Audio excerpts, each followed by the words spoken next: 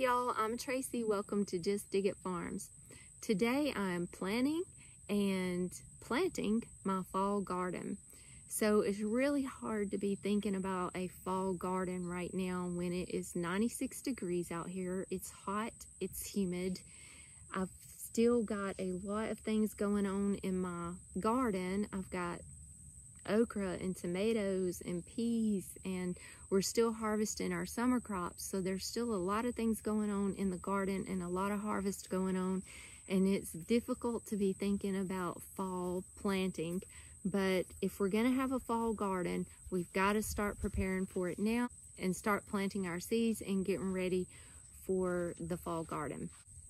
So that's what I'm working on today. I'm getting my plan together and I'm sowing some seeds. So I'm in Central Alabama, Zone 8, and my first frost date is November the 11th. That's roundabout my first frost date. So I've got a little over 90 days before my first frost date. That's one of the great things about living in Alabama is we have a long growing season and we have a mild winter. So a few of my seeds I'm going to be sowing indoors, and a lot of them I'm going to be direct sowing outside. So that's how I have them organized in here. All of these in the front are my indoor sowing, and all of these from here back are my in-ground sowing, and I've got them by date when I need to do them. So I figured out my dates according to what the package says, when to plant the seed, how long it needs, before your first frost date. So everybody can do this plan, but it's going to be different according to your zone and your first frost date. So usually the seed packets will tell you like, so 10 to 12 weeks before your first frost date. So you just count back and see when you need to have these sown. And then that's how I come up with my schedule of when to sow what. This is how I like to do it. It just keeps me totally organized. I don't have to think about it anymore. The thinking's already done. It's just a matter of I've got these dates wrote in my day runner, and then when my date comes up, I just come to my little box and it tells me what to sow, whether indoors or outdoors. And I've got a garden plan that tells me which bed that plant is going to be sown in or transplanted in according to my crop rotation plan that I created. And like I said, you can go back and look at that video on how I did all that. So mostly what I'm sowing indoors in seed trays is my brassicas and the cruciferous plants, vegetables, and some calendula. And I'm trying some rutabaga. I'm just sowing some seed in trays for rutabaga.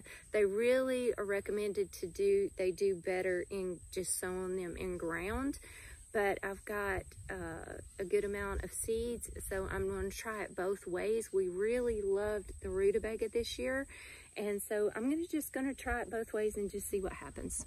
I'm sure that sowing them in ground is going to be better, but I'm going to give it a try and see, because this past spring I only grew like 5. It was my first time to grow rutabagas, and I picked up 5 little plant starts from work at Petals from the Past and put those in the ground, and I only had like 5, but we love rutabagas, and we so enjoyed having those roasted with quinoa and kale. We really enjoyed those rutabagas this year, so I want to grow a lot of them this fall. And I did those from plant starts that I had grew from Petals, so I figure that they're going to transplant pretty good. So I'm just going to do it both ways. But what I'm sowing right now, I'm doing some more calendula, and I'm also sowing these in ground too. I've put some in a couple of different spots out in the garden for my calendula. Calendula does better in cool weather, and I would really love to get some more calendula flowers this fall. That's my rutabaga. So I've did some of these in seed trays, and I'm going to, in the next few days when I get my spot ready, I'm going to also go ahead and direct sow some of these in my garden too. Brussels sprouts. I'm going to be doing these Brussels sprouts in seed trays, and I've got some Long Island improved Brussels sprouts, and some Hestia Brussels sprouts. I'm doing both of those. We enjoyed our Brussels sprouts this spring too. I've still got a few put up in the freezer, but I want to have a lot of Brussels sprouts. We love roasted Brussels sprouts. And broccoli. I've got the Long Harvest All Season Blend and rapini. I'm going to do the rapini, the Long Harvest, and this, probably this one, De Seco, I think. I don't know. But those are the broccolis I'm going to do. So, I'm going to do broccoli. I'm going to do cauliflower. I'm going to do this cauliflower. And I've got two different kind here. I've got Amazing Taste. And I've got a Snowball from M.I. Gardener. I'm going to try it. What else do I have? I have some cabbages. I'm going to do a bunch of cabbages because I got this new fermentation kit and I'm going to try fermenting some vegetables this year. It's really good for gut health. Fermented foods is really, really good for your gut health. So I'm gonna learn how to do that this year. So I've got pak choy cabbage. I've got some other Chinese cabbage here. I've got some Copenhagen market cabbage. I've got the red acre cabbage that I'm gonna do. And I've already sown this one, the baby cabbage pixie. So those are the ones I'm gonna try with that. And that's all that I'm gonna be sowing in my seed trays right now. Those are the ones I'm gonna be doing right now. In about 3 weeks, I'm gonna go ahead and sow in my seed trays around September 1st, which you can see I've got my little tab here that says September 1st, and then these are the seeds that I'm going to be sowing then. So in September 1st, I'm going to be doing bok choy, spinach, lettuce, and I'm going to go ahead and do some microgreens. We like to have microgreens to eat.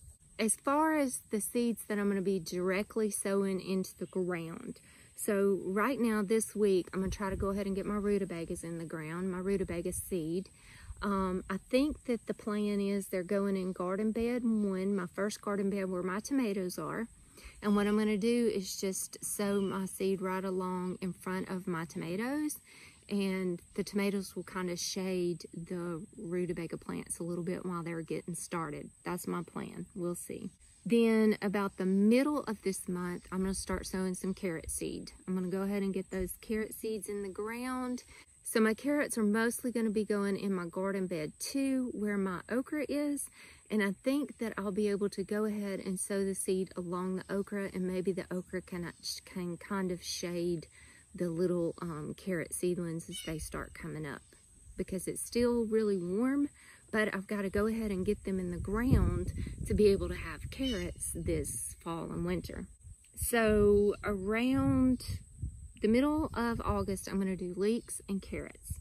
And then the 1st of September, I'm going to start sowing my kale, mustards, collards, some other carrots, some little baby carrots, and some turnips. And then I'll also come back and add some radishes with my carrots, because those are my favorite companion plants, is carrots and radishes. So I'll sow my radish seeds with my carrots then.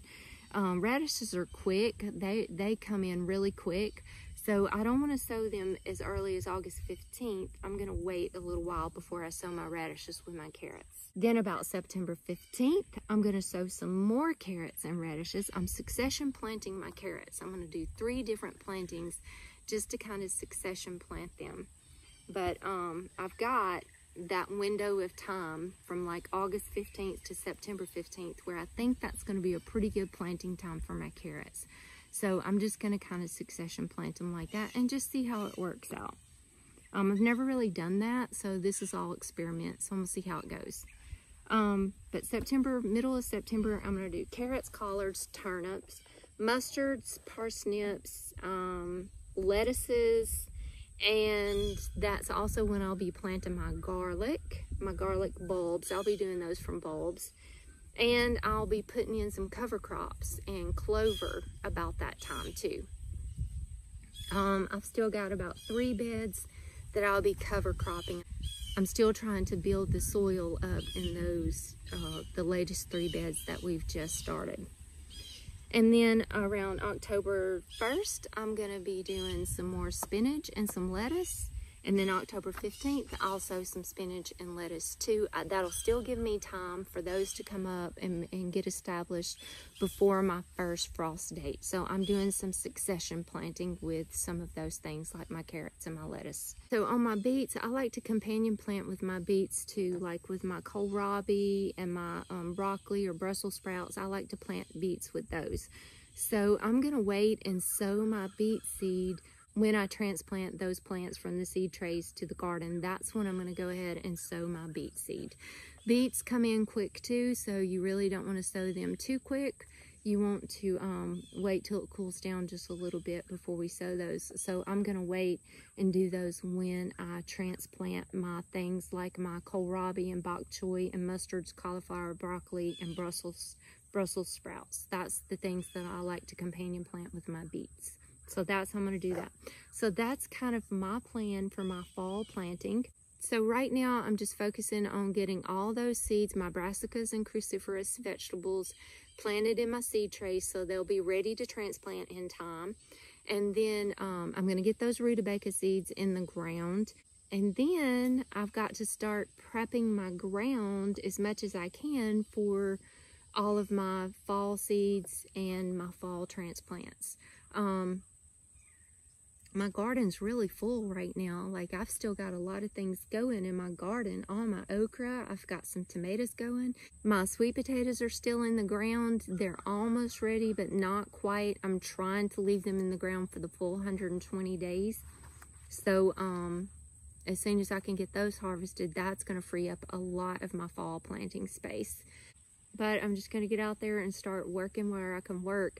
And like, some of these vegetables, I'm going to go ahead and sow them alongside of what's in the ground now, like alongside my tomatoes, alongside my okra. I'm just going to put some good compost down a row and just sow them along that way. And they'll help shade some of those new little seedlings coming up too in this heat, because we're still like at 95, 96 degrees out here. So in prepping my areas for my fall planting, what I'm going to do in some of the spots where I can get to it, I'm going to broad fork and just, you know, lift that soil up, get some oxygen in there, loosen it up a little bit with my broad fork, and I'm going to add some compost. So I've been collecting up my deep litter compost from my chicken coop.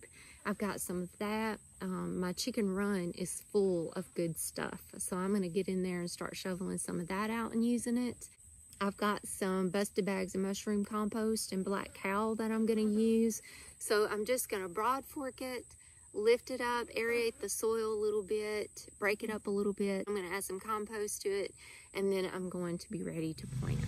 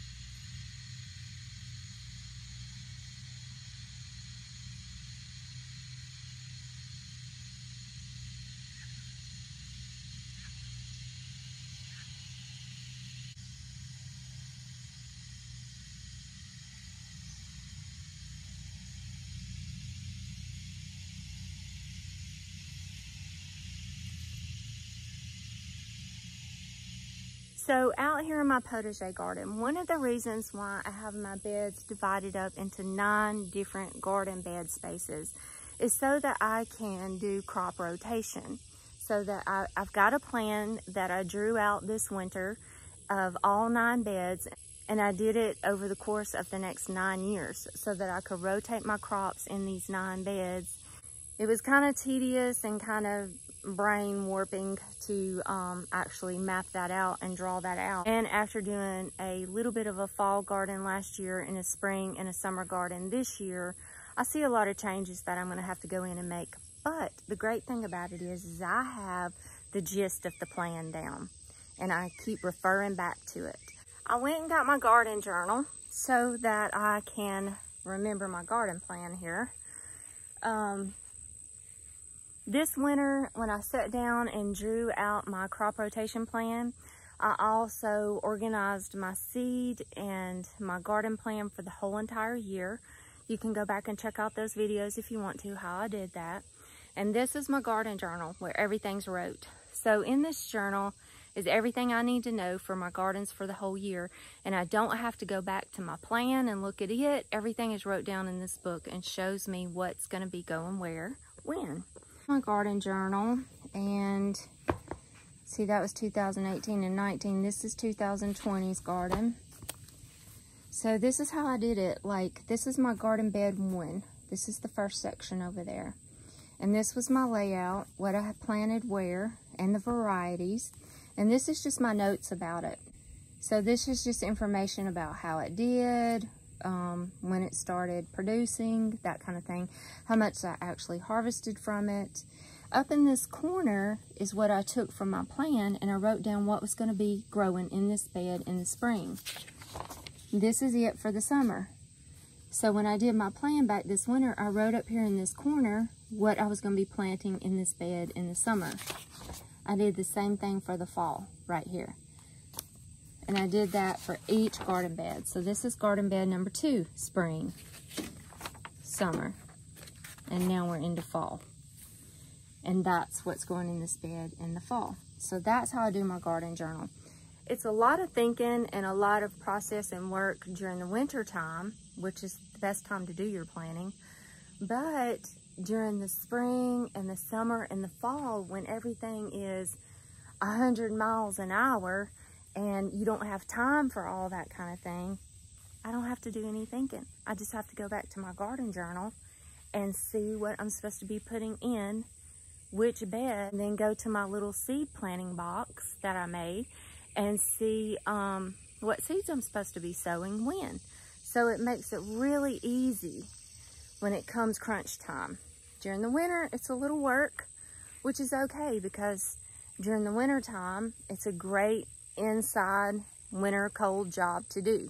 Plus it's fun, and it gets you inspired, and it gets you ready to get in the garden.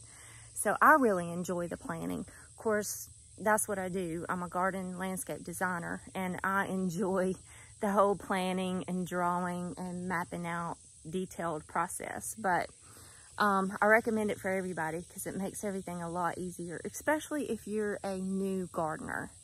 It just helps you stay organized and not get overwhelmed and not miss planting deadlines.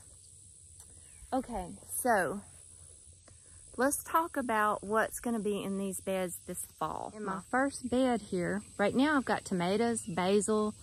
I did have onions and garlic in here. I had summer squash in here.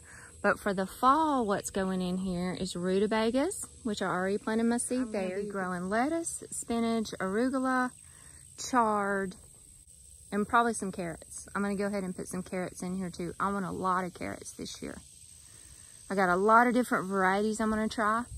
So I'm going to do some in this bed and mostly carrots in this bed. So this is garden bed 2, and I'm looking in my journal here because I can't remember what's what. And in this bed, I'm going to do onions, carrots, radish together. And then I'm going to do lettuce, carrots, radish together. Those are my companion plants. I'm doing together in rows. And that's what's going in this bed. So in the next couple of weeks, I'm going to start sowing my carrot seed. I'm gonna do my carrot seed like along the side of the okra here.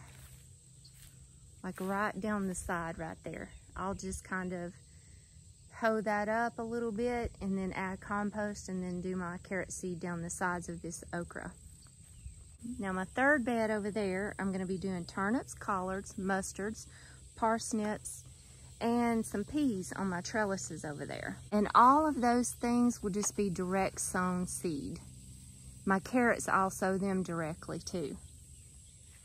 Over here in this bed, this is garden bed 4. I'm gonna be doing a lot of my brassicas and cruciferous vegetables in this bed. So I'm gonna do cauliflower, broccoli, Brussels sprouts, bok and pak choy, and some beets. And everything but the beets, I've already started the seed over at my garden shed for those plants because they take a little longer to get established. And I needed to go ahead and get those seeded in trays. So about the time that it starts cooling off and I can get those in the ground, my plants will be established and ready. So in garden bed 5 here, I'm gonna be doing kohlrabi, beets, onions, and garlic. So I'm gonna do a lot of onions and a lot of garlic. We eat a lot of those two things. And this is bed 6, where my sweet potatoes and beans are right now. I'm gonna do cabbages, kale. I'm also going to put some peas on those trellises there, like some snow peas or something. And then those last 3 beds back here, I'm going to do that cover crop I was telling y'all about. I really enjoy a fall garden. I probably enjoy it more than I do a summer garden.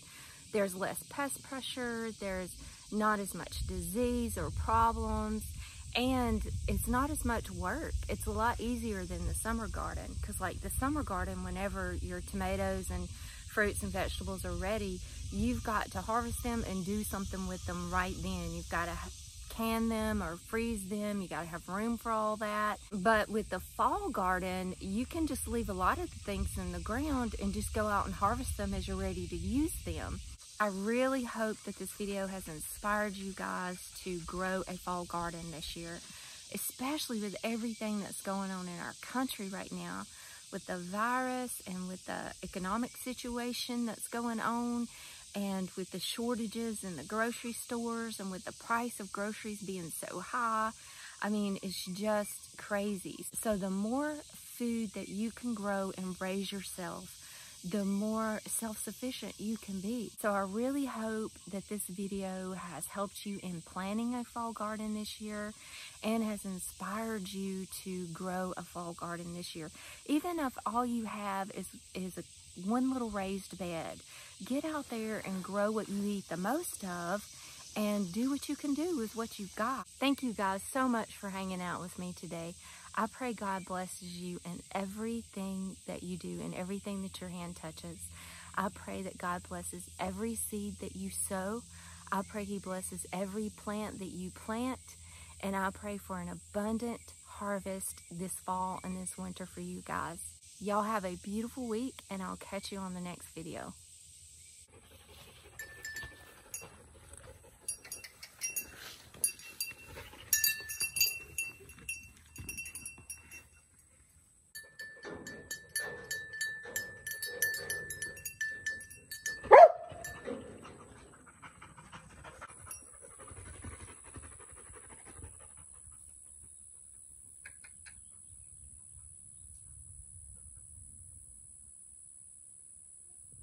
Okay, we've got a problem.